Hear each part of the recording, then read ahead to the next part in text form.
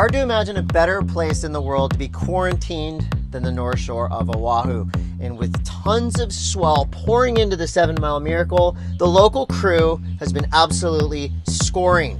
Nathan Florence and Koa Rothman have been psyching on the best April pipe conditions since, well, ever, maybe? That might have been the first wave I've ever claimed.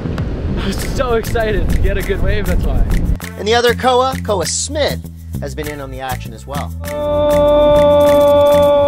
Well, earlier this week, WSL CEO Erik Logan explained how we're going to be crowning our world champion starting next year. It's going to go down to a one-day surf-off with a winner-take-all. And two-time world champ Tyler Wright is fired up. You know, I just want to see surf-offs.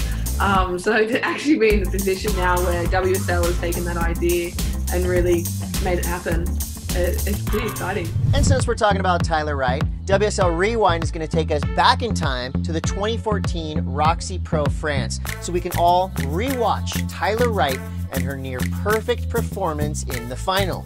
Plus, we get to see John John Florence's demonstrative performance at all-time Hossegor as he goes on to take only his second CT victory of his career. And in the good news department, the Maui chapter of the Surfrider Foundation has just won huge in the Supreme Court of the United States of America. In a 6-3 ruling, the court stood in defense of the Clean Water Act. This is a big win for Maui and sets a precedent for the protection of other coastlines. Nature once determined how we survive. Now we determine how nature survives. Join us in demanding that Congress takes action on climate change now. So for more on that epic run of swell in the North Shore of Oahu, an in-depth talk with Tyler Wright, and to learn more about the Maui Surfrider Foundation battle, go to worldsurfleague.com. The files are in the computer, so find them. Italo Ferreira has been posted up at home in Brazil riding out this crazy storm. And with surfing still permitted in his area, he just dropped a new edit he's calling Rough Times. Shot in black and white, it showcases the world champ keeping the vibes up and making the most of the wedges he's got at his local beach break.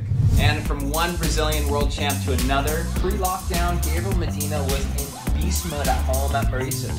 We're talking barrels, full rotation inners, massive power hacks, and surfing is nothing short of mind-blowing. How about that new black spray on those Koa surfboards? Last September, Joan Daru broke his collarbone surfing a Portugal slab called Crazy Left. Right before the beaches in France were closed, he was well on his way to recovery, back charging crazy double overhead tubes. And for more from Hossegor, starting on Wednesday, WSL Rewind will be dipping into the 2014 Quicksilver and Roxy Pro. And finally, a very happy birthday to a couple of our favorite people, Jeremy Flores and Rosie Hodge. From all of us here at the WSL and from fans across the world, we hope you're having an amazing day. So to watch Italo's full edit and for more from France, you know what to do. You can head over to worldsurfleague.com.